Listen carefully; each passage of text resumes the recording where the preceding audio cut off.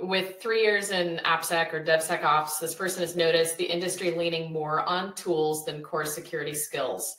I'm going to ask if you think that's true, Jeevan, if you're seeing the same thing.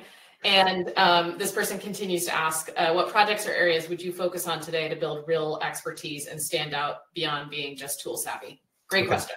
Yeah, love the question. I think for me, I haven't experienced the same because it depends on the type of organizations you are at. If you are at very, very large organizations, I can see that having those security tooling abilities is probably more important.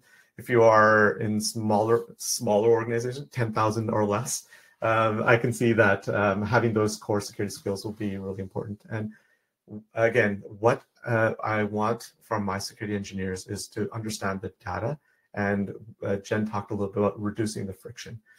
Ultimately, I don't want my engineers to really think too much about security. I do want them to think about it when they're creating their requirements documents or design docs. But beyond that, if they are using the secure pay path, the regular workflows that most engineers need to use, sometimes you have to go off the pay path.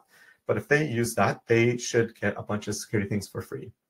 Yeah. So stuff like if you maybe have an authorization framework, if you are doing your own weird authorization stuff, you're going to get in trouble. But if you use a regular framework that everyone else is using, our team will be focusing efforts on making sure that's secure and that's built in the right way. So those are the sort of things, like think at a very high level, think about remediating full classes of vulnerabilities that will help show the impact that you have during interviews.